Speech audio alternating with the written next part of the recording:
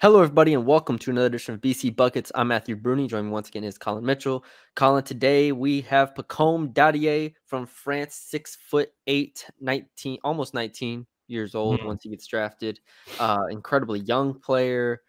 This is a guy I was excited to do a deep dive on because there's a lot of young players here that in this draft that are unproven, and he falls into that category. But when you watch him and you watch the highlights and then you start really diving into like what he's good at, there's a lot to like about this guy, and he might be in my top 30 by the end of this.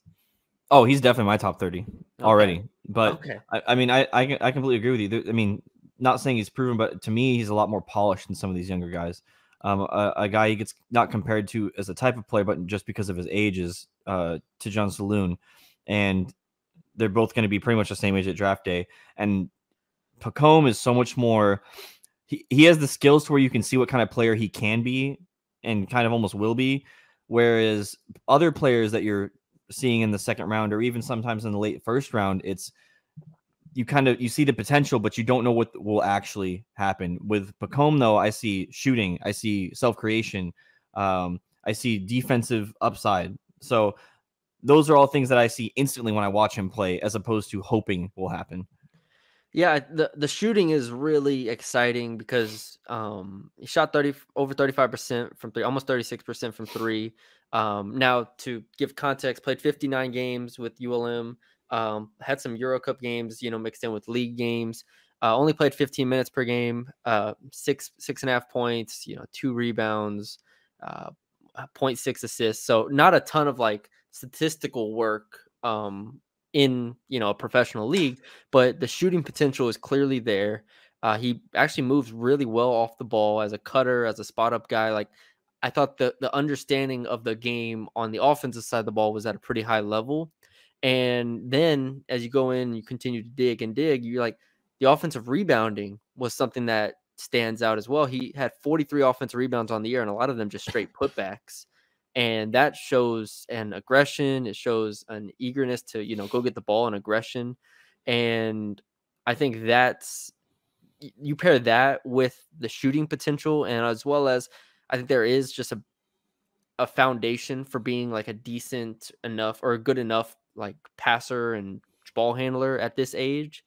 You put all that together, and I think you have yourself a long-term investment that I'm good with taking. Like that's where I'm at with Pacome as far as his strengths. What type of, I guess, role do you see him? Because I see two, I guess, different avenues where he could kind of go. And one's being that, like you mentioned, off ball cutter that will spot up and then get you the rebounds and be the defender. But then I also kind of see something where it's more on ball and he has the ball in his hands a little bit more. And that's I the don't part that know. we haven't seen enough of. Yeah, I don't know if I can bet on him the playmaking yet at this point. Like, Yeah.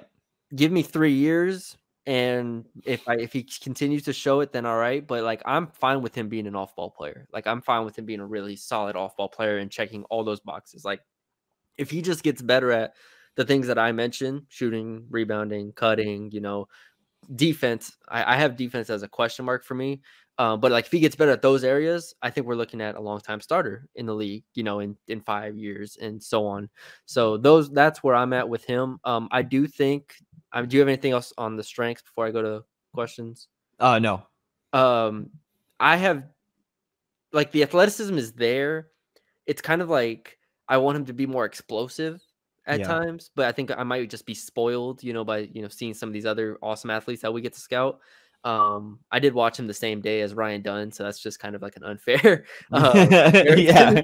Best But defender in the draft. yeah, but like defensively, he had like less than a 1% steal rate. Like he's really not a playmaker. He's still needs to grow into his body.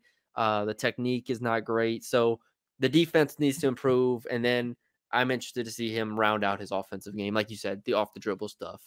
That's my biggest question. And ultimately, he's not. He's barely gonna be 19 years old. When the season starts. I'm curious if he's like a drafting stash. I'm curious if he's G League for a year.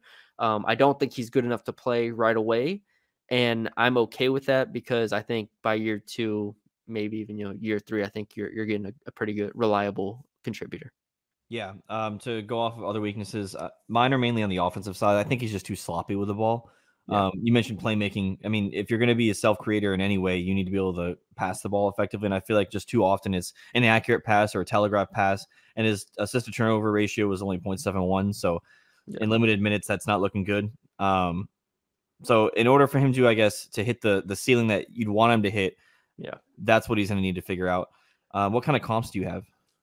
This was really hard for Yeah, it was me. really hard for me too.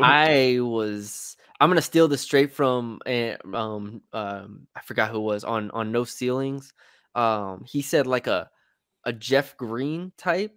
Oh, that's actually a really good one, actually. And I was like, that's a good one because you get the shooting, you get the rebounding defense, like you get all those boxes that I mentioned checked off, and I think that so shout out to No Ceilings. I consume a lot of NBA draft stuff, and that one stood out to me as being like really. I wonder what KOC had, or do you have one before I go to KOC's? I was thinking I couldn't really put one down, but in terms of the off world, I was thinking like a Jay Crowder, but more fluid, more Okay, more fluid Jay Crowder type. yeah, I think he needs to get there defensively, but Defensively, um, yeah. KOC has Michael Finley, Mm, which I don't love. mm-mm. I don't love a lot of KOC's comps. Not a shot at KOC if he's watching this. He's definitely not watching You this. do good work, but yeah, that's kind of I don't see that completely. Like maybe in 10 years, but not at the moment. So the last thing before I just want to wrap up on this real quick. It's funny. We're Tejan Saloon. It felt like we are tearing him down. Pacome Dadiet, we build him up. Do you have Dadiet above Saloon on your board? Yes. Now it's I getting don't. closer. It's getting closer. I moved Saloon up. Actually, no, I have him below him. Sorry, I moved Saloon up 2 days ago, Okay. and so he's above Pacome right now. But before, originally Saloon was low, and I think after reading more about Saloon and understanding more of what he's kind of done up to Yeah. this point, it's gotten better. But initially, the initial impression of both these players, I was definitely higher on Pacome. I'm slightly higher on Saloon because he he physically is more ready. Like Yeah. that, you Well, don't that have goes a to long question. way. That goes a long way. I mean, for It a lot of does, it does, and I understand, like, Dadier is a better shooter. Dadier, honestly, is a better, like, rebounder and even, like, finisher at the rim at this point, but I don't know if it's just a bias or something, but, like, Saloon physically looks like he held up better in the league, which matters, well, so I think the reason why I have Saloon higher than Pacome, despite like I said before, him being more polished than Saloon, is just because that's what separate. Like when you think college, there's a lot of good college basketball players that are only good college basketball players because they don't have the bodies yeah. to get to the NBA, and you need to have an NBA ready body, and he's not quite there yet. And like you said, year one, year two, year three after the G League or maybe a draft and stash, I definitely think he'll be a good player. But to your point about Saloon, yeah, his body is definitely there, and if he's able to put together any of the shooting, then NBA player. Yeah, we'll attach this to the end of our initial Saloon video, so that way people get our complete thoughts on Tejan Saloon. But anyways, that's all we got for y'all today. Hope y'all enjoyed the video, and we will talk to y'all later.